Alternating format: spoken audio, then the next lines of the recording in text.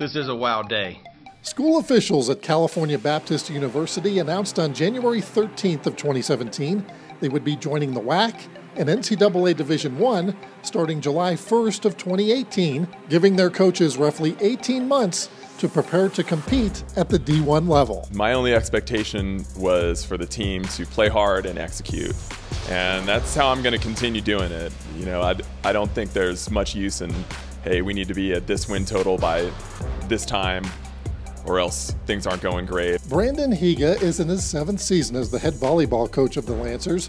Last year in Division II, CBU went 20-0 in their conference, finishing the season with a 29-1 record, hosting the West Regionals.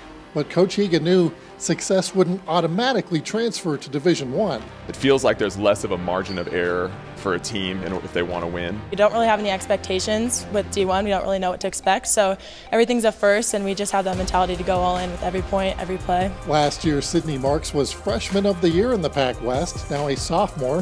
Her first Division I tournament was a memorable one, as Marks was named tournament MVP and helped lead the Lancers to a sweep of Mississippi State. It was super exciting. I didn't really know what to expect playing an SEC team. I know that conference is pretty big, so just going all in and going after it was huge for us. We had a scrimmage before that, and we just played so smooth, and we were like, wow, this is great. Like, we are in a great position to really compete this year, go to Mississippi, and kept our heads on straight, and they gave us a good fight, and we just never doubted ourselves. Summer Avery is a 5th-year grad student for CBU.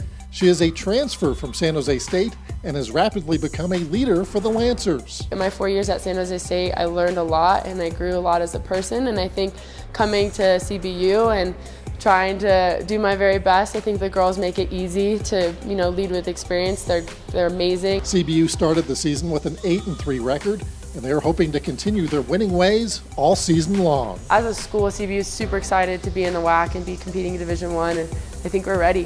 CBU 1-3, 1-2-3! CBU! For the WAC Digital Network, I'm Eric Gannon.